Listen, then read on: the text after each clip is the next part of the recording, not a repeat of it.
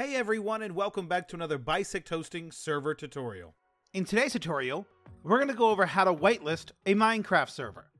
Before we get started, all of these commands that we will show on the Bisect Hosting Games panel can also be run in-game as long as you have OP permissions.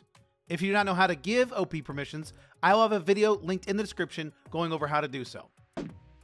First, we're going to log into our Bisect Hosting Games panel, and we're going to choose our Minecraft server. Next, we're going to go to the Console tab, and to enable the whitelist, we're going to type the following: whitelist space on. That will then enable the whitelist, and then to turn it off, we can just type whitelist space off. If we want to add players to the whitelist, we can type whitelist space add space and then the player name. And to remove them from the whitelist, we can type whitelist space remove space and then the player name to remove the player from the whitelist.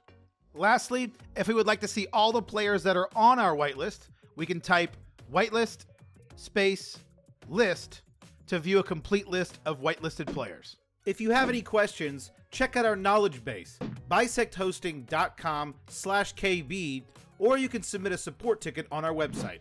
If this guide was helpful, make sure you hit that like button, subscribe for more content like this, comment down below which guide you would like to see next, and we'll see you around.